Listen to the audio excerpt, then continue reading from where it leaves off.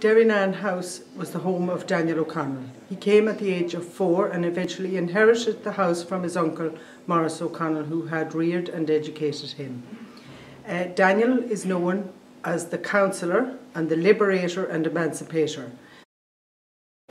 The house contains portrait of Daniel and also his family members, and also the 2 uncles who were prominent in his life.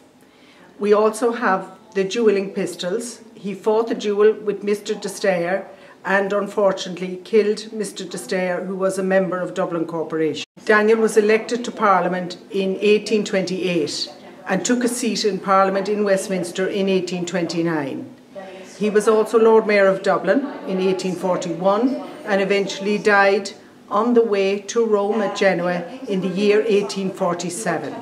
His last speech in Parliament had been in 1845 on the occasion of the famine in Ireland, when he is seeking help for the Irish who are starving at that time.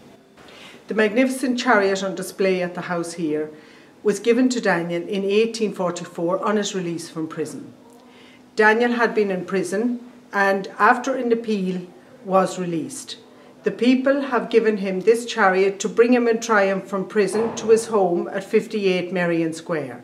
It is only used twice, on that occasion and also again then in his funeral cortege in 1847 on his final resting place to Glasnevin Cemetery.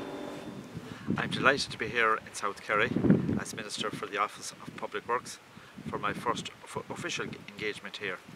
I am delighted to be here to launch the Derrynane Seashore Nature Trail, which will be a fantastic asset to tourism in South Kerry. Minister, the Derrynane Seashore Nature Trail is a 1.2 kilometre walk that takes about an hour and a quarter, and it's a discovery project between the OPW and myself in terms of redesigning it, and it allows people, parents and children particularly, to discover the wonderful biodiversity that this area has to offer. The new Seashore Nature Trail should add an extra dimension to the site. There's a lot at Derrynane. We get 200,000 visitors a year to the grounds, about 25 to 30,000 to the house, and we're hoping that with initiatives like the Seashore Nature Trail, then we can improve on that even more. This is a wonderful project for South Kerry, and our conservation plan is on our new website for Derrynane.